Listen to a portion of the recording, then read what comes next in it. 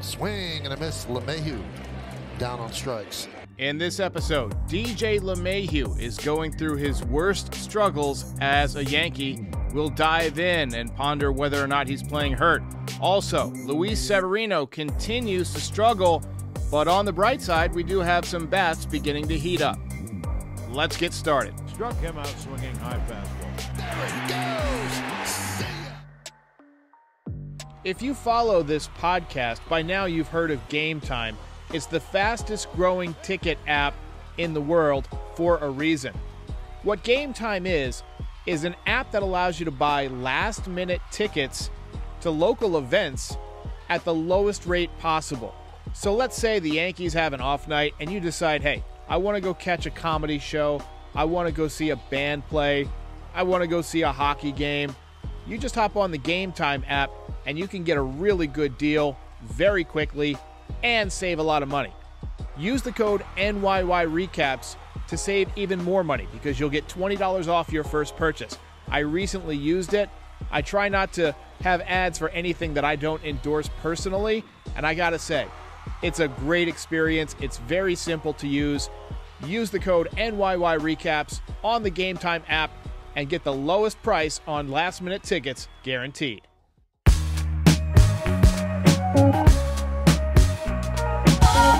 Welcome back, everybody. I am joined tonight, as I am every Friday, by Pete Simonetti of NYY News TV. Pete, I got just one question for you. How you doing?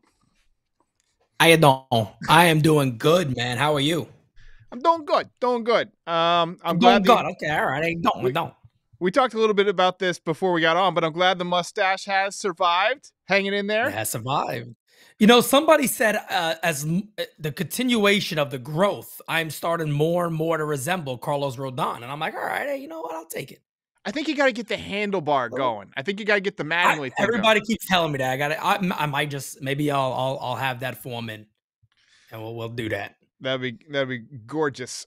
So let's start with DJ. We got a few topics, but the main one I want to talk about is DJ. My audience has been pretty upset with DJ the last few nights. It seems to dominate the chat, dominate the conversation, hitting 234, no power right now. Earlier this season, you and I were talking about how exciting it was to watch him kind of bounce back, but we were also saying, temper expectations because you play this guy every day. Something's gonna wear out, and I think something may have worn out. So my question for you, is he hurt? Is he slumping? Or is he washed up? Or is it some combination of the three? Man, I tell you, but I'm right there with you. I hear the same things about LeMahieu right now. Is he washed? That's the saying now. Is he washed? He's done. We brought up injury a lot. He's injured. Last year he was injured. That's why we're seeing this. I told people recently, I said, you know what, guys, I just can't use the injury anymore as a real problem here. He chose not to get the surgery. I guess you could think of maybe that's still bothering him. Maybe it's come back. But I can't see it anymore as being an injury thing. Strikeout numbers are up a ton. And even with a foot injury, you would still think, it could affect it a little bit. But doubling where he normally is? I mean, this to me is what I said yesterday on Game Season is he just seems like a guy who no longer could react as quick as he used to. He used to be able to be late on a ball, but he drives at the right field. This year, you're not seeing that as much anymore. He's just missing, completely missing. And I hate saying it, when a guy struggles for a long period of time and they're up there at, 34, which is old for baseball terms, you kind of start saying maybe he's just aging and he's just getting old. I think we got spoiled during the steroid era of seeing guys play till 38, 39. Yeah. There was a time Mattingly was out of the game at 34. Same type of hitter as DJ, essentially. And, you look at, and I can pull up the metrics here. Average exit velocity is not bad, but everything else, essentially in the blue, is not good. Outs above average, he's doing good on defense, but look, he can't run anymore. He's not walking as much. And like you said, he's just striking out way too much. The strikeouts are really concerning because that's like uncharacteristic of him. We just don't expect him to come up empty. I'm wondering if it's a combination of he's probably feeling a little something, but it's not bad enough to keep him out of the lineup. Plus, it's just the age and the reaction time. I wouldn't say washed, but as you get older, those slumps probably go a little bit longer. Yeah. They're a little bit worse. I don't know. Is this beginning of the end, you think? For me, again, I just, like you said, the reaction time just has not been there. And earlier in the year, we were talking, well, you know what? LeMahieu looks like LeMahieu. He's getting up to the 290s again. And then it was like, goodbye.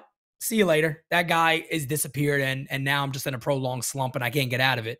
The scary thing right now is that LeMahieu's not even hitting the ball hard, though. Recently, I mean, it's been soft grounders to short, soft grounders to the second baseman, back to the pitcher. It just looks like, again, that he looks great in the field. Don't get me wrong, but it just looks like that reaction time in the bat has slowly faded away a little bit. And that's going to get you before anything, because he can still pop one every now and then. Yeah. He can still hit the ball hard every now and then. But when that reaction time goes a little bit, you're just not going to be the same guy as he was before. And to come into the year, I was saying, I just need him to bat above 280. It's going to be tough for him to bat above 280 unless he gets really hot the rest of the way. I don't think that's happening. He's probably going to strike out 150 times, if he keeps playing. Meanwhile, Oswald Peraza struggling a little bit over the last week or so in AAA. What do you think about when he starts to heat back up, which is inevitable? We've seen how blistering hot he can get. Let's say he has a couple of good days in a row. What do you think about putting DJ on the IL for 2 weeks? Take 10 days off, rest up, get that foot feeling good, get everything that's kind of cranky feeling good, and just let, Oswald come up and play straight for 10 days.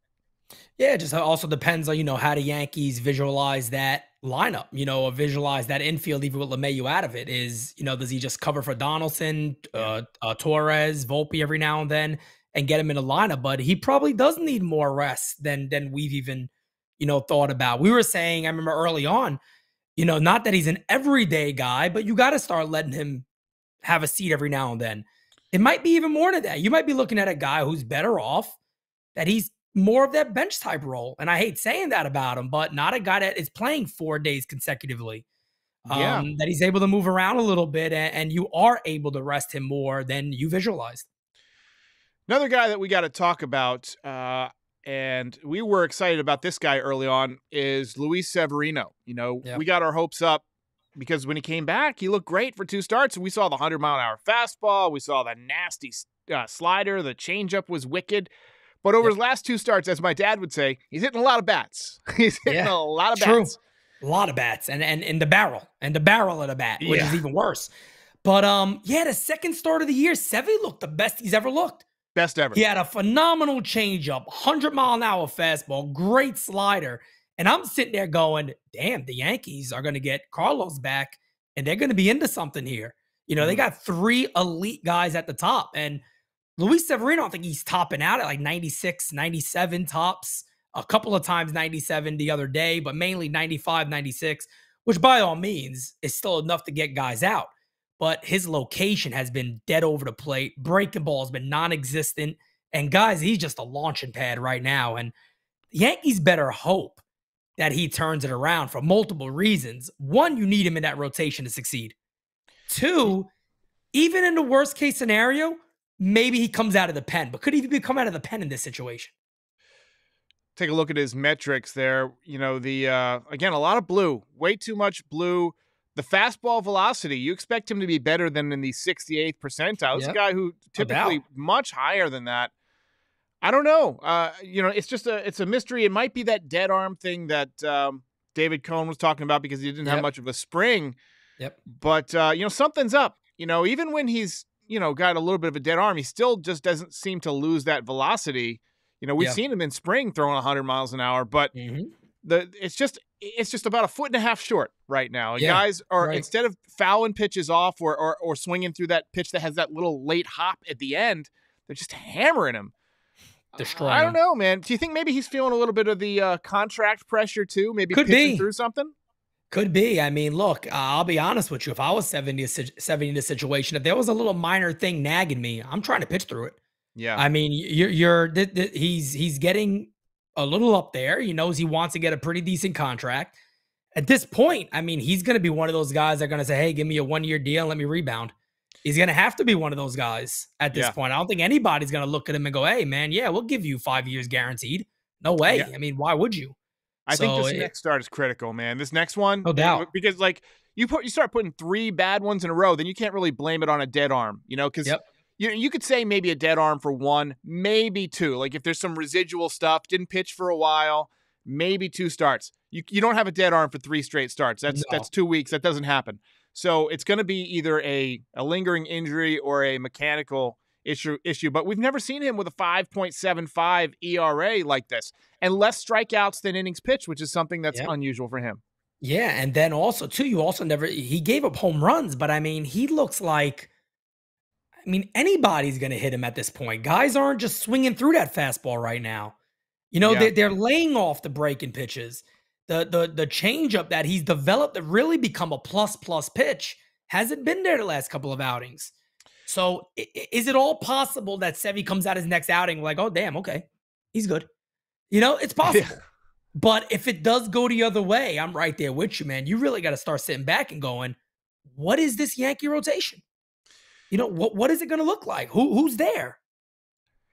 This feels like one of those years where I guess it's called Murphy's Law. Everything that can go wrong will go wrong. I mean, you know, the pitching has been hurt. You know, Judge has been down twice. Bader can't stay in the lineup. Hopefully he's going to be back soon.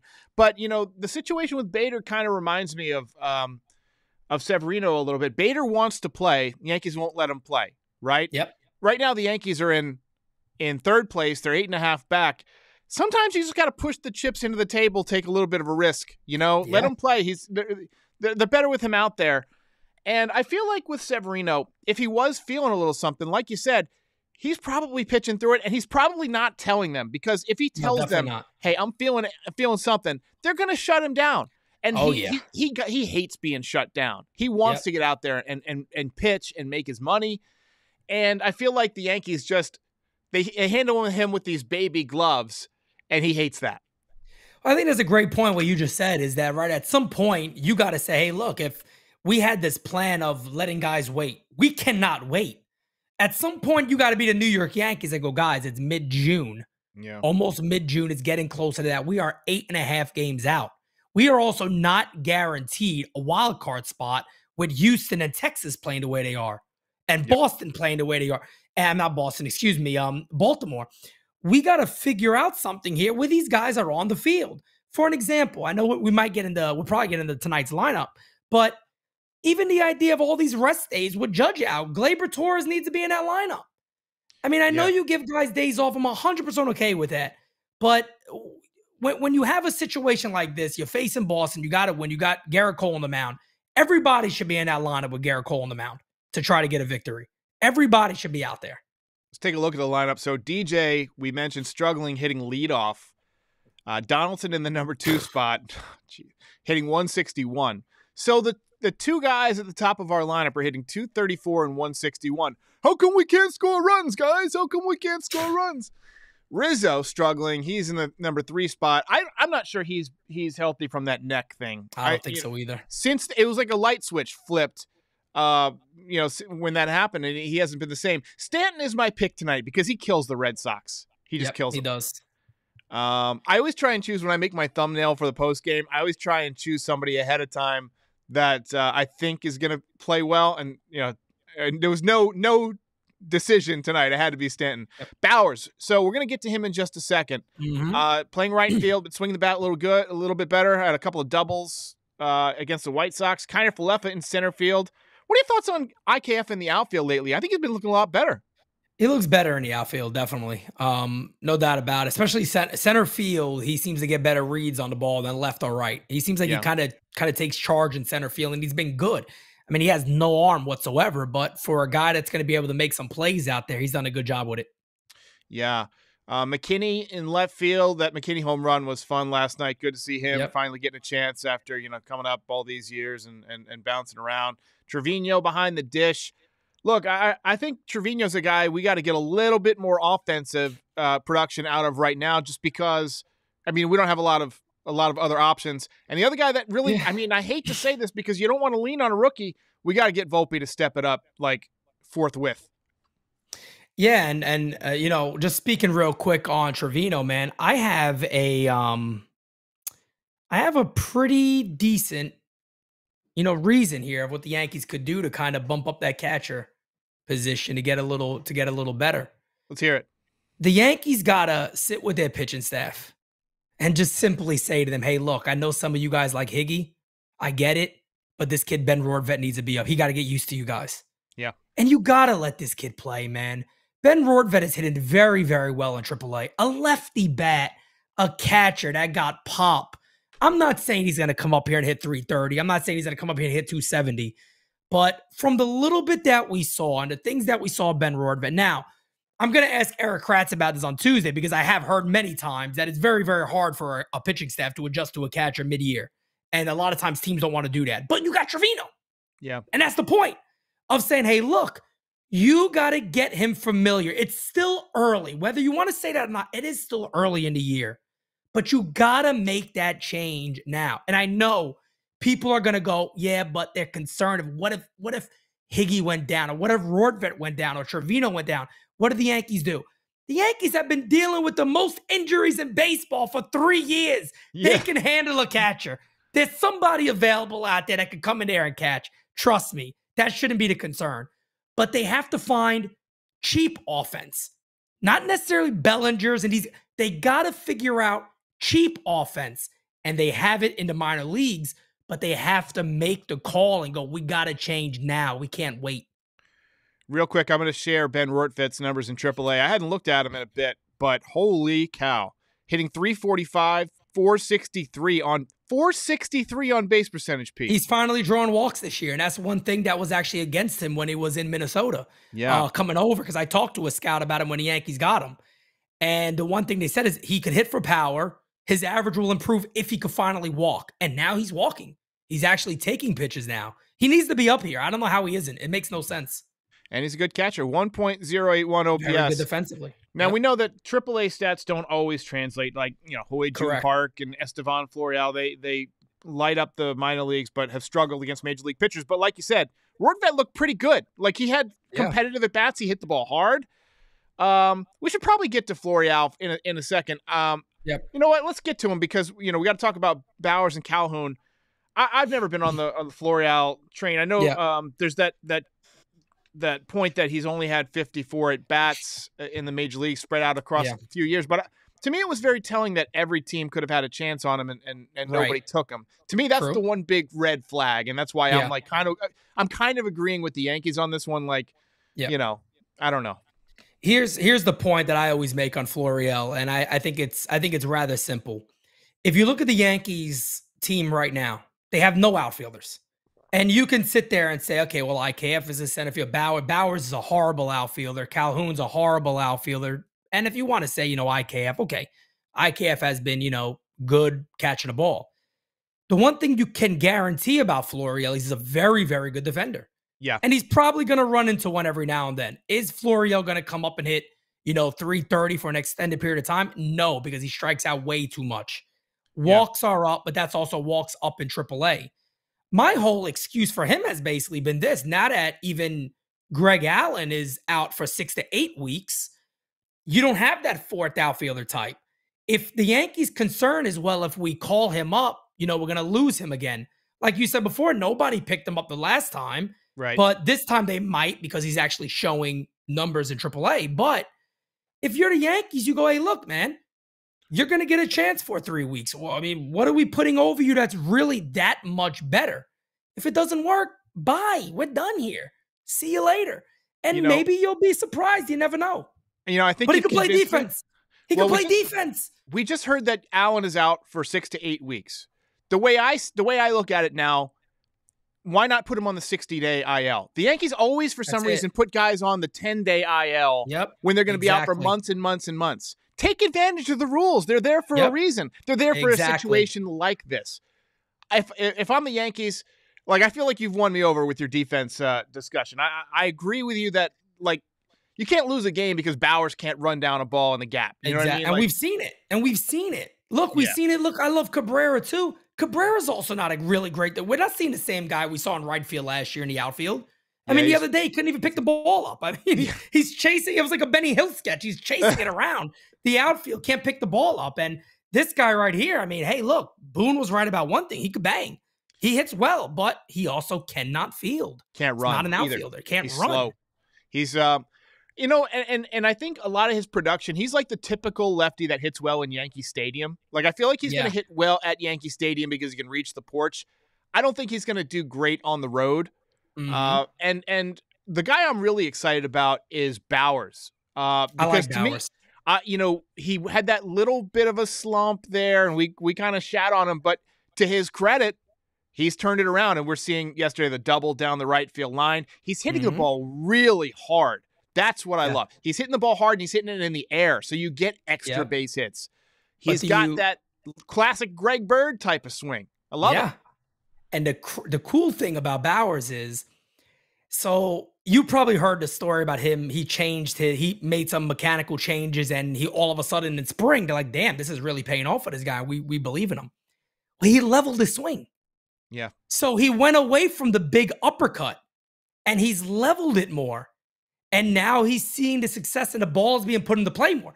Let put it like this with Bowers. If anybody is trying to put his season into perspective, if Bowers walked a little bit, he'd be one of the best hitters in the Yankees lineup right now.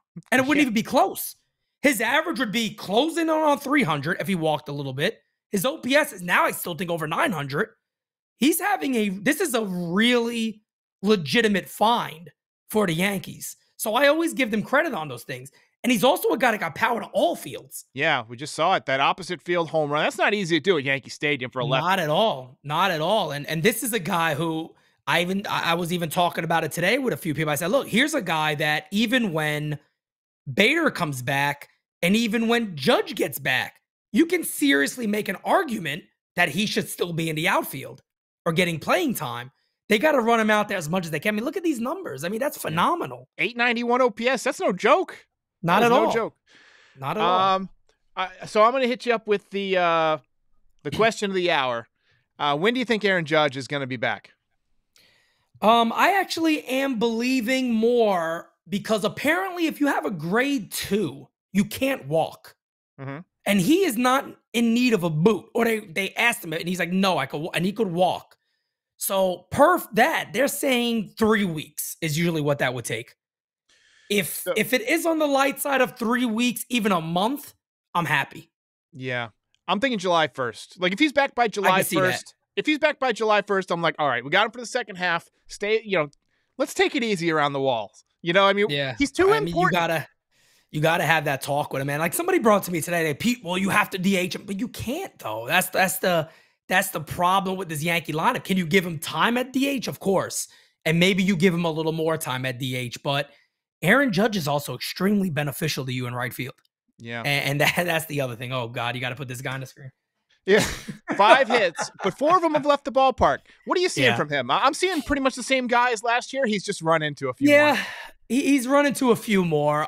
And it's one of those tricky things, right? Where it's like, hey, look, I still got power. But look, everybody knows this. Power goes last. It's one of the last things you'll lose is your power. Yeah. Your speed will slow down, your bat will slow down, but the power could stay there.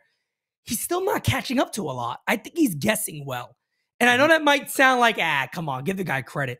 I'll give him credit on one thing. He's still phenomenal at third base. Yeah. And I give him credit on it. Defensively, he's awesome defensively, no doubt about it. Do I see this guy ever hitting above 220, 230, 240? No. He's not going to be consistent enough, in my opinion. Yeah, I pretty much agree with you. I do think we're going to get more production out of him than we had last year, just power-wise, because it does seem like he's raised his stance a little bit. He's got a little bit better launch angles. So some of those balls that he was hitting to the warning track might just have that extra little bit of lift to get out. But again, he's not a guy who's going to hit many line drives all over the ballpark or anything like that. I got a question for you, actually, real quick. Any thoughts shifting on Volpe? Or do you feel at some point, are you adding a little more pressure to him still? Are you kind of just like, it is what it is? Well, what are you going to do? I wouldn't say my thoughts are shifting on Volpe. I still, I still recognize that he only had 22 games at AAA, and the development's going to take a little bit longer than it traditionally would. But the Yankees are in a position where they need offense. I mean, you need offense, and he's just not getting it. I've been fighting it, but I think we're getting to that point in the next couple of weeks. He doesn't start hitting. You got to start talking about sending him down. The last 20 games, he's hitting 120. I mean, it's bad. Yeah, and that's what I was explaining recently too, because a lot of people, and I don't want. It's not an excuse, because I've used the same exact thing. Is that he did skip AAA? That is just the fact of the matter. The Yankees decided, and like Boone said, we want your development to continue here. So basically saying, hey, kid, if you fail worse than the other 8 guys in the lineup, it's okay. We understand that. We get that. The concern is like you said, but now it's getting to a blinking alarm level of struggle. 123 over, 20 games. Is that what the stat was? I think it was 121 over his last 20 games. 121 over his last 20 games. Guys, that's not, no way you could see that as saying that's okay. It's not good at all. That's not big league level. Not at all. And as much as, we all want Volpe to succeed, because if the Yankees are going to succeed in the future, I think he's a part of that. And they're going to need him, but they need some sort of level of production out of him. And another question you asked earlier, what if Peraza gets hot? If July comes and you still see Peraza hitting 308, 315, 320, you really might have to start saying, I mean, do you make that switch? And that's a very tough one for the Yankees to make, because now they're kind of saying, hey, we were wrong. Yeah. Oh! Mr. Pete Simonetti, NYY News TV. I put that heat on him, and he didn't want to pretend it. Appreciate it, man. You're going to be on Bad Dogs channel tonight? Yes, I'll be on Bad Dogs channel calling the game, so it gives me a little bit of a break. A little half a break, yeah. Half a break. I'm loving that we have Mondays off. I used to hate days off, but now that we do the everyday show, it's like when the Yankees are off, I'm just like, oh, I get to, damn right. Take a day to stretch and do all that. All right, matter of fact, if you don't mind, sure. Can I just say really quickly, guys, we have 38 tickets left for NYY News TV Day on September 23rd. Derek is going to be there. Of course, I'll be there, the entire team. But it is going to be an amazing event. Check it out on Twitter, at NYY News TV. You can find a link pinned. And of course, if you're on my channel, you'll see it somewhere. But 38 tickets left, and we cannot guarantee more than the 100 we've been given. But it's selling out a lot faster than the last event. So if you want to go, trust me, get your tickets. You're going to absolutely love it. 5-star dining is the best seat in the house. You will love it. I will pitch it to my post-game show, too, because I'll be there. My brother's going to be there. A couple of good friends are coming. Frankie Baseball will be there. He's still looking for the Loch Ness, isn't he? No, he's still out there hunting for Nessie. Oh, yeah. Nessie. All right, guys. We'll see you later. Ball game over.